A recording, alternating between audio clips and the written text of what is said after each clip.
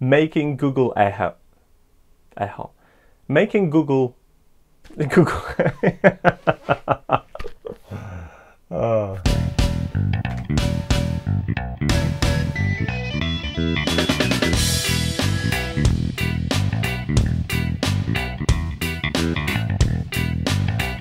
Hi, I'm Matt and this is NotEnoughTECH. Bear in mind, I'm going to talk to my Amazon Echo and Google Home device might contribute so obviously. So mute your devices. So with that said, let's talk about Amazon Echo notifications, because that's something that I actually discovered it's possible now. It's only been around for a couple of months and I'm so excited to use it. Previously I had a video it's in the corner there explaining how Google notifications work and how you can issue a NodeRED message to Google Home so the speaker would announce something that you want to know. I've used that successfully for my washing machine, so in this corner you also can see washing machine notifying me when it's done, and now I'll be able to link this to Amazon Echo. So let's take a look how the Notify Me works in action. Making Amazon Echo talk, it's very simple. All I have to do is just to press the button to send a notification to Amazon Echo device.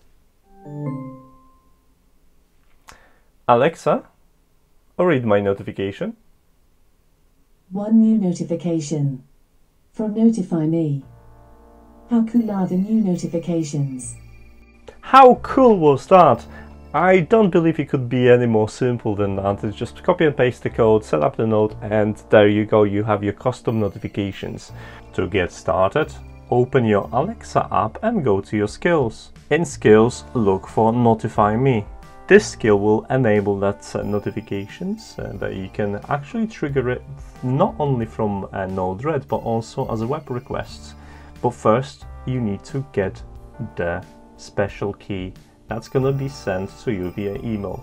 So activate the skill and log in, and after that, as the instructions say, open your app via Amazon Echo. So simply just say Alexa, open Notify Me, and Alexa will issue an email with a special code that you can use for the Alexa Notify Me node. In NodeRED, just go to Palette Manager and install Alexa Notify Me node. Once you've got that, just open that in and you should have an email by now with access code. It's going to be very long access code, and then you can enter it here, and the notification itself, it can be set by message payload. Now the node will accept only strings, so no order, timestamps, numbers, etc. is allowed, so you'll have to convert everything into this string. So as you can see, I'm just injecting a screen saying how cool are the new notifications, and that's pretty much it. And once this is issued, the Alexa will announce within a couple of seconds that there is a new notification which you can use voice commands to open. Now this comes with extra advantages because unlike Google Home, you don't have to be around to receive that notification. When you walk into the room and you'll see the notification that you can still read it and see what's up, while with Google Home that wasn't the case. That Google just spit out whatever Google needed to say, and you would have no indication of anything like this happen.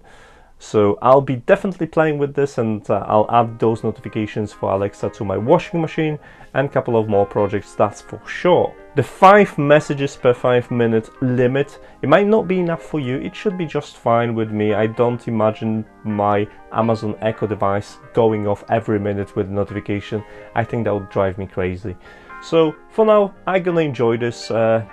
Follow me on social media to see follow-up videos how I utilize that Notify Me with my current systems and the tutorials and projects I've made before. As for now guys, thanks so much for watching, and like I said, no scheduling here, so if you want to get notified, just use the social media to keep in touch with me, and you'll definitely gonna get a notification when the new write-up is ready. Thanks so much for watching, and see you in the next video. Take care, bye. All I have to do is just to press the button. What do you mean no access code? No. Making Alexa talk is now very easy. I have... Oh no. Cancel.